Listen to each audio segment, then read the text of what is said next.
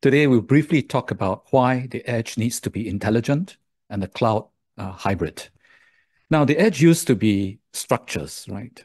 Retail stores, factories. And for example, at factories, right, we were working with ABB where they put these vibration sensors on every rotating machine, collecting data about the health of those machines.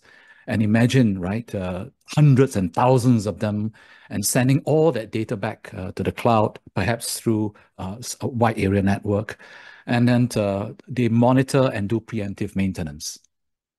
But then things changed, right? The edge started to become more and more in terms of quantity, right? To ships and aircrafts being edge collecting data, to automobiles, cars, right? And then going towards autonomous cars, even more data, to even drones with sensors on them. Imagine how many of them out there, and with cameras with so much data being collected, and all the way to hundreds to billions of people carrying cell phones, to even larger quantities, right, of light bulbs. So I can buy a $10 light bulb today that has Wi-Fi and Bluetooth in it.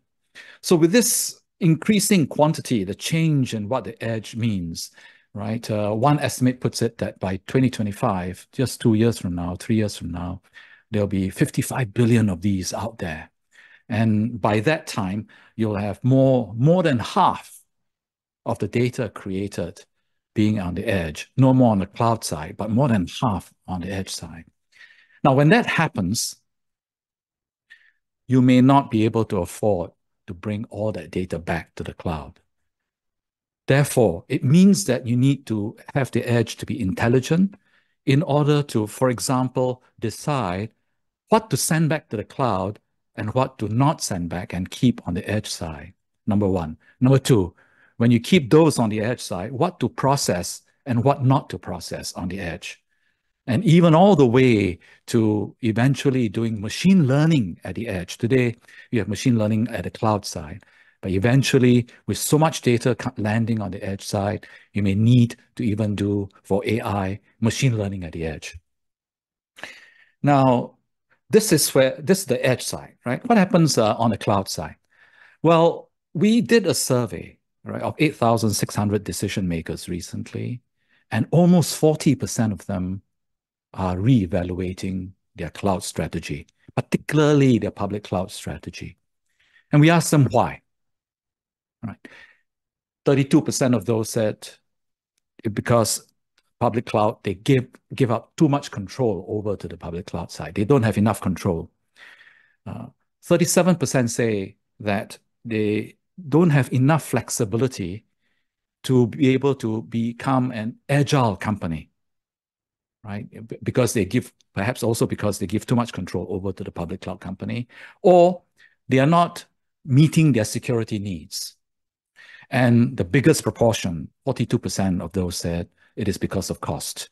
And there are other surveys coming up right now that are pointing to public cloud cost also. So all this is pointing to the fact that the cloud needs to be hybrid. It doesn't mean only public cloud. It must also include, in a hybrid situation, private cloud, colo, on-prem, and so on. So the cloud needs to be hybrid and the edge intelligent. Now, all this means a lot of development that we need to do organically, and also acquisitions, as you have heard from Jim and Phil talking earlier. Let's have a look at them. In terms of acquisitions, right, on the intelligent edge, you have Aruba, powerful Wi-Fi, right? Now, as you have also heard from Jim and Phil, augmented now strongly with private 5G, so that you can go outside of the buildings and expand to longer distances, right? And acquisition RSA give us the foundational wireless technology that supports this all. And then on the hybrid cloud side, you have Opsram and Quattro Labs acquired for the management of cloud. And then these four companies acquisition for the analytics, all important analytics on the cloud side. Right. Now we have Pachyderm and Determined AI recently, where Pachyderm is for the tracking of the training and Determined AI for the scaling of the training of these large AI models, and the systems companies that were acquired, right? And CTP Red Pixie for the consulting services, professional services. Now, you have this left column and the right column, and you need to bridge it, right? So there is Silver Peak that provides a software-defined WAN, wide area network, that bridges hybrid cloud to the intelligent edge. Then you have Plexi and MapR that provides a data fabric that bridges hybrid cloud to the intelligent edge. And then you have Blue Data that gives us container capability. What it does, it actually allows you to have